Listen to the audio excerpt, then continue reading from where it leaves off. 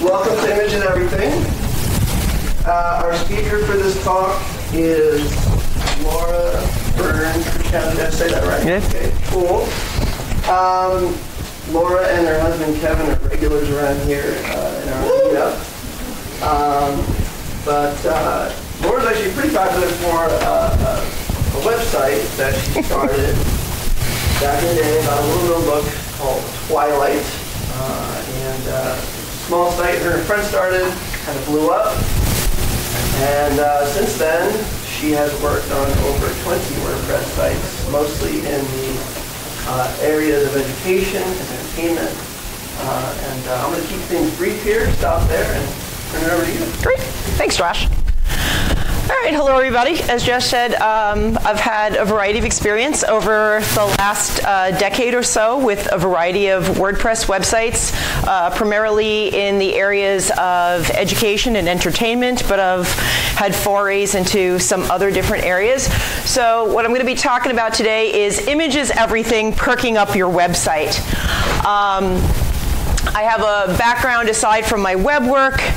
I started off as a teacher and eventually transitioned that into a marketing and event planning background. And again, image is so important when you're dealing in those fields. You don't basically get that second chance to make a first impression, and your website is your chance to make that powerful first impression, to keep people on your site, keep them interested, let them do that deep dive into your content, and then keep them coming back. So we're going to talk about a couple of ways that you can very practically keep people engaged on your website when it comes to just how you visually prepare things. There are a lot of really great people who are following me that are going to talk about some ways to attract them via your content, via SEO and keywords. I really encourage you to listen to them because their talk is going to very much sort of dovetail with this, and it's going to give you a complete package. So I really encourage you to listen to the speakers that are going to follow me.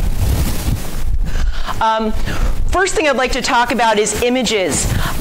Just like haircuts change every 5 years, how many of us have taken a look at a picture and gone, I know that photo was taken in 2010, okay? How many people, look at the haircuts of Friends? Remember the Rachel haircut? And everyone's going, 2001.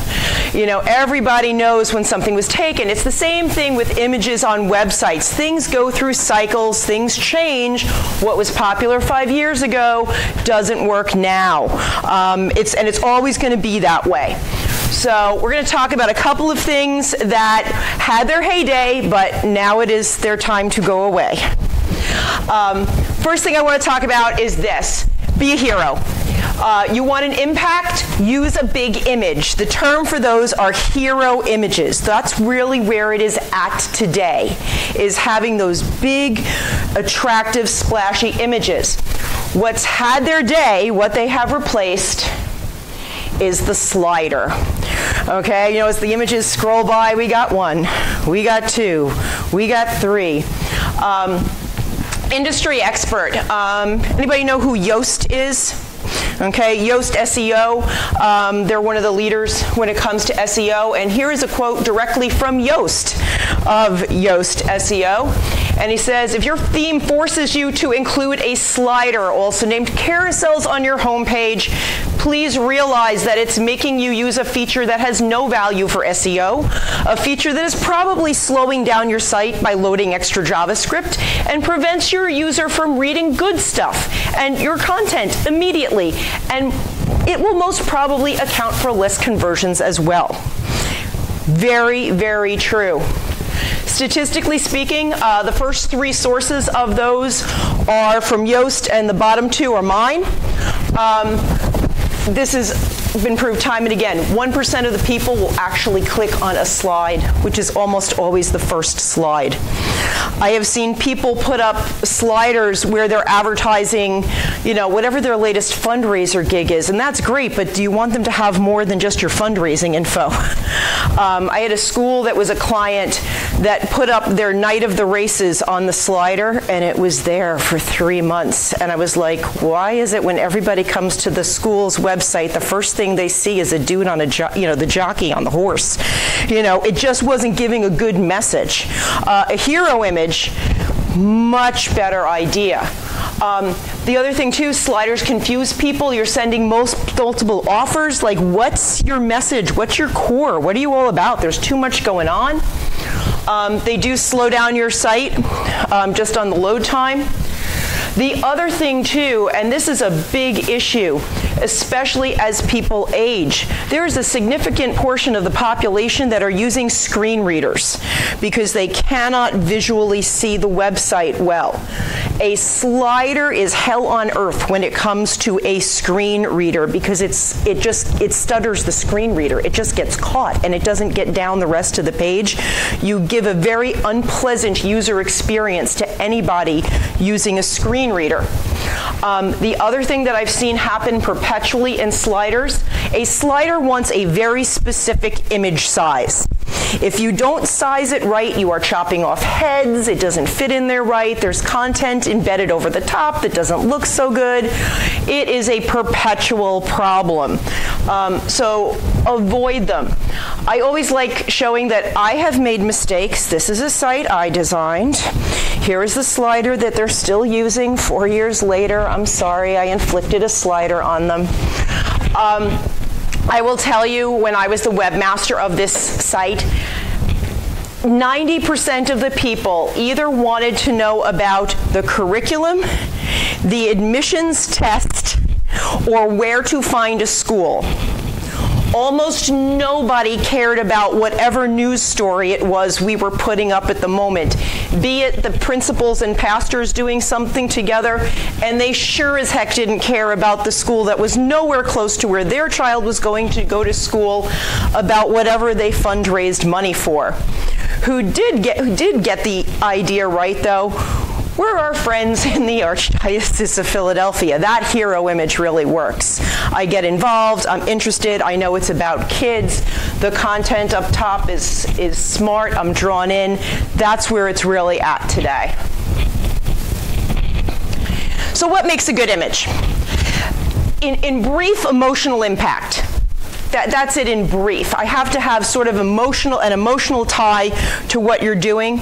And in order to do that, you need a really good quality image. And we'll talk about a couple things that make a really good quality image.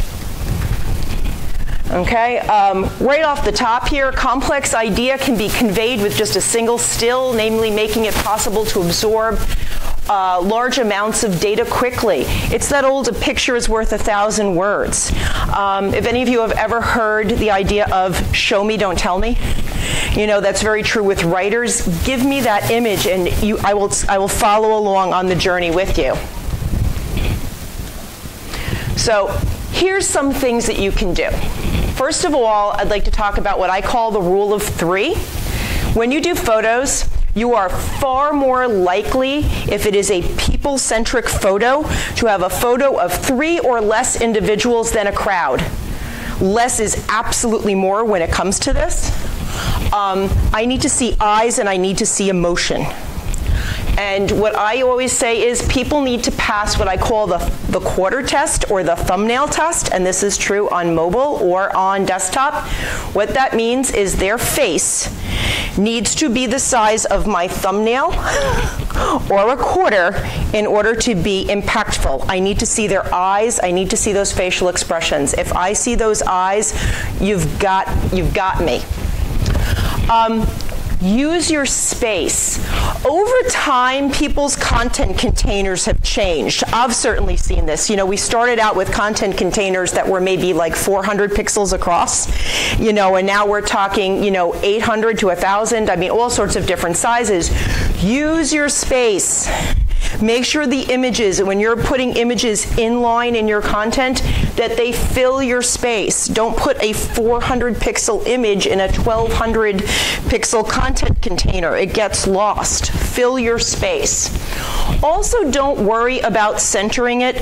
Years ago, it was very popular to put like center tags around an image to center it. It will naturally center now with responsive websites, and when you throw it into mobile experiences, it just kind of centers itself naturally. You don't need to go tossing the center tags around it. Right or left align, use it sparingly. If you start to get very dizzy after a while. Somebody left aligned a image, now they right aligned a image. It's just your head starts bopping back and forth. I find that they're probably best used most of the time if you have like a headshot of a person. It's like the person in their bio. It works great for something like that. But really think about how you're using it, and if you are using it, it's got to be super, super relevant to the exact content that is aligning alongside it. Sometimes the content drifts into another area and you can't figure out what that picture has to do with the words, okay? Also very, very important, optimize your images. That means make sure you save them appropriately for web. Almost any image that you have gives you the option to save like high quality, medium quality, low quality. High quality images are great if you're going to print. They slow down your website. Make sure that you are picking those lower quality images because it looks fine on a computer screen versus in print media. Something 72 DPI is not going to kill you online. It will kill you in print, okay? This is a biggie. We were, I think, just talking about this at dinner last night. Just because you can do something in Photoshop doesn't mean you should. Sometimes people get, Photoshop or a new graphics program and they use every bell and whistle. It's great. I get it. You want to play around. I'm all for that. It doesn't mean that you need to use 47 filters and throw that on your website. Really kind of like think about it. Less is often more, okay? So here are some ideas. This is what I was talking about with the eyes. This is the same event. It is backpacks for kids. It gives backpacks to kids in inner cities whose parents don't have a lot of money to send them off to school with a brand new backpack loaded with all kinds of school supplies. Which picture would make you want to donate to Backpack for Kids? The right. Can I not imagine that there was a classroom full of children having the same experience as this little adorable guy right here? Okay? Eyes, quarter test, always makes the difference. I mean, you might want to throw the other picture like onto your Facebook page, but the one you're going to feature on your website, it's sure that one. The other thing too, and just throwing that up at the top also, cropping is your friend. I have taken in my life tens of thousands of photos that have been used for advertising and marketing purposes. Of that entire time, the last 30 years, I've taken maybe 2 photos that I haven't cropped. Cropping is your friend. You can get a golden photo out of that, out of something that maybe had 4 other kids in it. Cropping is so on your side. Always use the cropping. Okay, so here's the next thing. I'm not a designer or a professional photographer. I dabble around just like everybody else does. I have an iPhone. Everybody plays around. You don't have to be a professional photographer or a professional designer to make yourself look good. Now, I will say this. If you have money, if you are working for a larger organization that has a budget, by all means, please hire those professional people. They are going to give you the look that you need. But if you're just starting out, I understand you're on a budget. So here are some tools that you can use if you're just starting out and you don't have the budget to go hire those professional people. Photographs for free. 2 really good sources for them. Number 1, Unsplash. The photos that I've been using in my PowerPoint here have all been coming from Unsplash. The background ones that I've been using to introduce each concept on the slide. Unsplash is where I've gotten those from. That's my source. Another great source is Pixabay. I love Pixabay. I go there all the time. They have a great search engine. You literally go on site, and if you want, I don't know, New York skyline, type in New York skyline, and you'll get like 20 different photographs that are for free that you get to use. What you don't want to do is go to Google image search, go New York skyline, and go, that one looks great. The problem is that's probably copyrighted to somebody else. Or it may or may not be, but you have no way of knowing. what will happen is a photographer can potentially find it because there is metadata sitting in those photographs. Or somebody just stumbles along and goes, hey, isn't that your photograph? And then if you are using something that is copyrighted without permission, you owe somebody a lot of money. I know of 3 instances where people were using photographs that they did not have the rights to use. They respectively cost those people $500 and $10,000. The $10K was negotiated down from a price of $30K because of the number of times they had done it. That is a very expensive payday. And if they were taken to court, they would be like, yeah, you stole it. So you don't want to steal a photograph. Go get it from a source like these, and you can always go back and say, here's where I got it. From Unsplash, I got it from Pixabay. They vet the photos, and if there is ever an issue, they're on the line, you're not. Another great source, and this is what I would call affordable photos, is from a source called 123RF, 123 royalty free. That's what the RF stands for. And they have not only photos, but vector art that is available for very reasonable pricing plans. The one that I happen to use, I mean, they have like monthly charges and things like this. What I usually do is they operate on credits. I usually buy like $100 worth of credits a year for the purposes I use it for. I have the exemplars up is a local community theater. I help them design their logos for the year. And they do 8 shows a year, and the $100 like more than covers the photos and the vector art that I want to use for the images. And you can use it for web, you could use it for print, you can use just about whatever you want with it. They've got a great collection, really great search parameters. If you're not careful, you will get lost on it for hours. I have done that. But really great sources.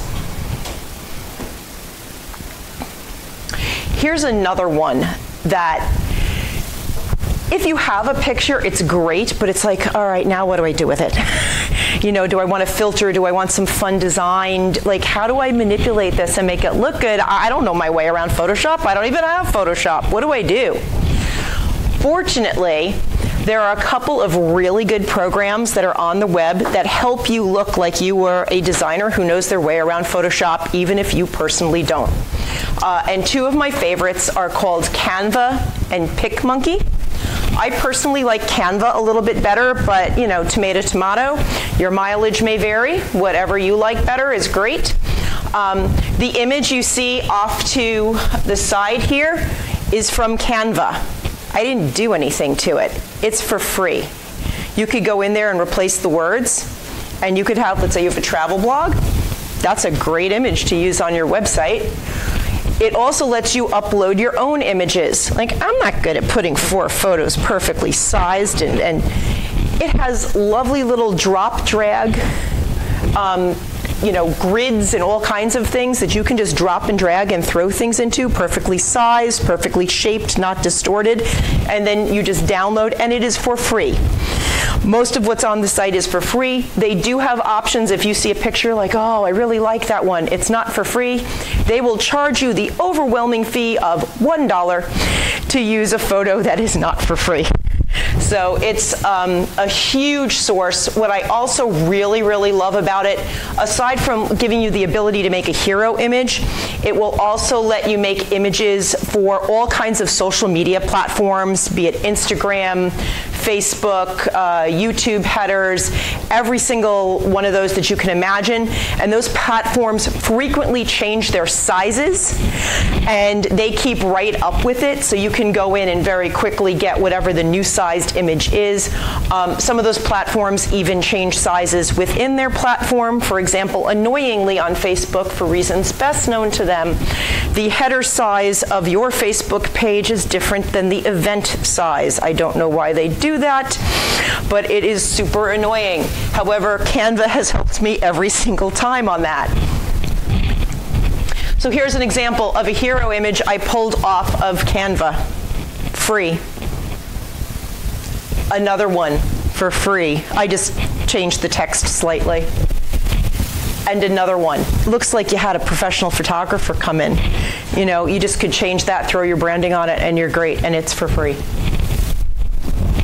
Here's another thing that I really like from those sites. They both do it, PicMonkey and Canva, and these are great options to spice up your blog, are infographics. People love infographics. They're visual ways of giving lists or to-dos or top 10s. I'm not creative enough to know how to move those icons or pick those colors and how to do it. They have them pre-done for you, and you just swap out their text for your text. You can put in different icons. You know, stuff like this would make your sites look like $1 million. And they have them on all sorts of different themes. Like I said, a lot of them are for free, and others, if you want to take the paid version, it will cost you $1. Not a bad option. The other thing that those sites have too, they have an upgrade version you can pay for, and on the upgrade version, they will let you upload fonts that you may have purchased so you can get your exact font branding going across it, and it will also allow you to upload your website's color palette, so it will change the text to your very specific, you know, blues or tans or reds. You don't have to sit there typing in the hex codes in the color wheel the whole time. So a lot of good stuff, and very helpful if you have like more than one person working on your site. You can share an account. It makes a huge difference. Here are some other things that are fun. I love side-by-side comparisons. They're awesome. They're great for before and after. Everybody loves a before and after shot. One of the ways you've seen it a lot on the webs are like photographs. This particular one is comparing a site that was built up with industry versus when it was not. Sometimes you've seen it with like flood damage, with like tsunamis and things like that, where they've taken a picture of the landscape like before and after. But you could do that with anything. You could do it with home improvement. You could do it with an art project. You could do it with, you know, the sky's the limit. Great website called Juxtapose, and I have the URL there. I'll also have my slides up afterwards, so you can grab all this. You can grab my slides from online afterwards. But you upload 2 pictures. It does the little slider for you. You can do them side by side. It gives you a super easy embed code. You put it right on your website. Minimal, teeny tiny branding from Juxtapose down the bottom, and gives you some great mileage. People love comparing back and forth images. It's a great item to use if it's suitable to the content you're putting out. Another really good one, we were just talking about this just before, are maps. People love maps, depending on what you're talking about. Do you have a biking site? Do you have a site that's talking about the best restaurants in a certain area of town? Do you talk about, you know, where you can get the best supplies for insert name of whatever it is? Maps are a great way for people to do that.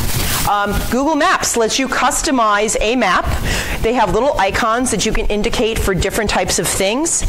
And you can place it on that map, and then you can embed it again right on your website. So if people are coming, say, to WordCamp Lehigh Valley next year, WordCamp Lehigh Valley could put down 4 restaurants in the area, where the hotel is at, all kinds of things, make it easy and interactive. People know where to get those things. It makes it a little more interesting than just a list of here are things you should know about. It categorizes them. Another cool site is something called Mapbox, and it also does maps, but in a variety of artistic ways. There's a screen cap of one such stylistic map they have that I honed in, which is the lower portion of Manhattan Island. They do maps with different kinds of terrain, topography, all kinds of different really cool images, and all you literally do is put in an address and it zooms into wherever you tell it you want, and then you select what kind of map it is that you like. They also let you use what are called SVG files, and you can upload and superimpose other things onto the map for different areas of interest, and then you download and embed. It's like so super easy, and it just perks up your website, and it looks like a designer did it, right? Gives you a lot of mileage. Here's another one, social media images. It is more than just an icon on the top of your website. Use social media within your content. So There is no one right social media platform for everybody to be on. Afterwards, if you want to have a conversation out at the Happiness Bar, I can give you my 2 cents on what I think might work personally for your website, but it's definitely not a one-size-fits-all. As a generality, I think most people should probably be on Facebook, Instagram, and Twitter, but that could change depending what you're doing. My favorite fun, I don't know what they were thinking when they did it, social media, what I would call faux pas of the year, was the New York Stock Exchange, for reasons best known to them, decided that they needed a Pinterest page. I don't know if they're making Bear and Bull brownie recipes. I'm not really sure what they're doing with that, but I don't think that probably that was the best bang for their buck, other than somebody in a position of authority said, my wife likes this Pinterest thing, we should be on it. And, you know, that's what happened. I don't know. But the good thing about the social media, and people don't think about it, I always say to people, social media drives traffic to your website, but you can also use your website to drive traffic to your social media. They feed each other. It is a back and forth. Neither is a replacement for the other. So for example, website that I help out is a little community theater known as Studio Players. We probably take about 30 some odd shots of every single show we do. Do you know how long it would take me to optimize and upload 30 shots to a WordPress website? We use 2 or 3 good hero images, and then we upload the rest to Facebook, and we embed the Facebook gallery in the post that talks about the show. People then click through the 30 photos that took me about 3 minutes to upload. They like my Facebook page if they haven't been there before. There's lots of great mileage. And then, of course, on my Facebook page, if they found me that way, we have links over to our website, and it feeds that way. But so much easier to do that. That's our Christmas Carol, what was it called? A Seussified Christmas Carol. So there you have Ebenezer Scrooge in his Seuss hat, which was the great image that drew people in. And then there were 20 other images that they could look at to find out if they wanted to see this show. Here's another really good one, video coming off a YouTube channel. It could be your own YouTube, it could be a different video source, what have you. People love to watch video, put it into content right on it. Everybody has an embed code. It is super easy to get it onto your website. I can show you how to do that later, or other folks out there at the Happiness Bar. I always say if an image paints 1,000 words, a video paints 10K. People will stay on your site to look at a video, however, under 3 minutes. Nobody wants to watch for more than 3 minutes. They really don't. So keep it short. Twitter is great for a number of things. I like them for what I call list articles. Thanks to David Letterman, everybody loves a top 10 list. That's a great way just to count down things, and to put in images, and social media embedding is the best way to do that. You can do fan reactions, boosting of your own credibility, or fast news. So for an example, here's one that was talking about the recent World Cup. And somebody who was recapping was talking about Croatia's upset over Argentina. And they got a picture of soccer legend Diego Maradona reacting to what Argentina was doing on the field, which wasn't good. And it was perfect. It was the Maradona facepalm. I mean, it was just great to kind of spice that up with your content. People loved looking at it. So there's a great fan reaction, boosting your writing. Here's one, boosting your own credibility. If you say something on Twitter and then somebody comments on it, you can embed that tweet. It shows how you have some source of credibility coming back in what you're saying, or agreeing with somebody the other way. Another way to do things is fast news. One of the sites that I write for is an entertainment website. If somebody passes away, we very quickly write up an article about that person's career, which probably came from Wikipedia or the IMDb. I will tell you that. That's our first 2 paragraphs. And then after that, our go-to is we go to Twitter and we start looking for celebrities that worked with them and what their reaction is. And we literally write like 2 sentences, come up with 2 celebrities who worked with them. 2 more sentences, 2 more celebrities that work with them. And that's how we get an article out in about 15 minutes. So it's a great way if you have fast breaking news to do 2 fast paragraphs on what happened and then get reactions to it. It's super, super quick and easy, and visual gets people on your website. Next one is tips for wordsmiths. Design is also how your words are presented. So here are a couple of things that have had their day. Marquees. Those are those little things that go across your website that go, it's like, snowstorm today, school is it's like, just tell me if you're open or closed. Okay, so marquees, we're done with marquees. Hit counters. Nothing says my website was created in 1997 like seeing a hit counter at the bottom of it. Okay, get rid of the hit counters. Dated animated GIFs. Those are when you have a cartoon, and I still can see a website that I created a couple years ago that has it. On it is the Republican elephant and the Democratic donkey, and the little donkey kicks up its hind legs, and the elephant does its little trunk. It looks so awful. If you want GIFs now are all videos. They're all video GIFs. Use a video GIF. Don't use the old-fashioned little animated GIFs. It's like claymation. It's like Gumby is on your website. For those of you who know who Gumby is, you know what I mean. Sorry, everybody under 30 is lost. Everybody over 40 is with me. Dark content containers. They've had their day. We don't do them anymore. They're hell on earth with accessibility, trying to read what's going on. Dark content containers, no. White content container, very light color dark content container with dark print is the way to go. Rainbow colors. Judiciously highlighting something in one color is great. We don't need rainbows.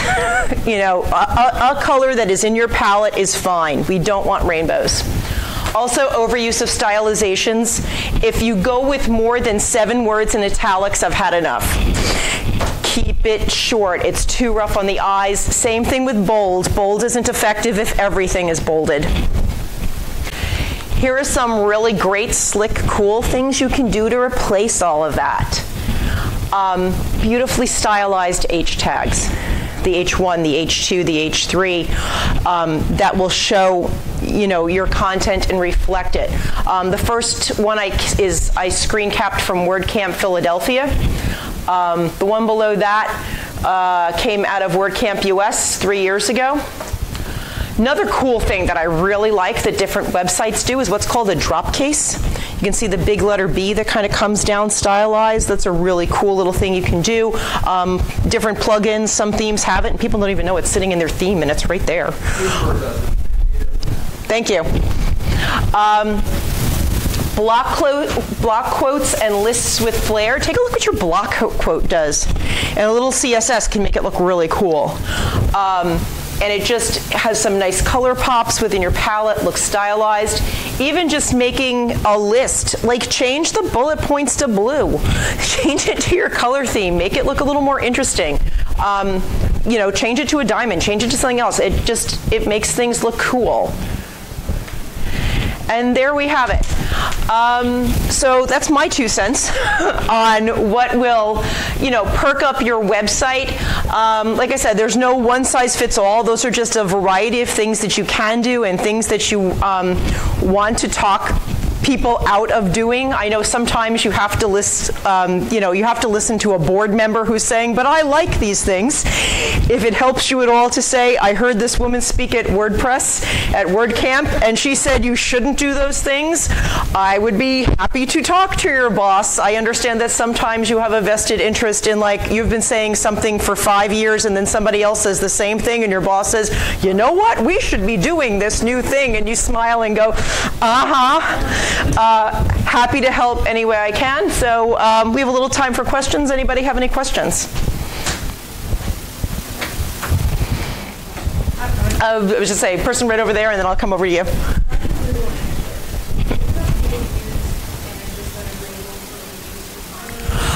The problem is I have found that has failed on more than one occasion. So in theory, you should be able to, except that sometimes I find they are mislabeled. So I don't like to reuse them. I like using, like I said, I cited a couple sources where you're definitely safe. I would tend to go there instead of that because I have seen kind of failure with it. Another good source, if you like, is Flickr. Just read carefully because some people will put up an image on Flickr and they'll say you can reuse. Other people are like, no, it's copyright to me. Please get in touch. So you got to read carefully on that.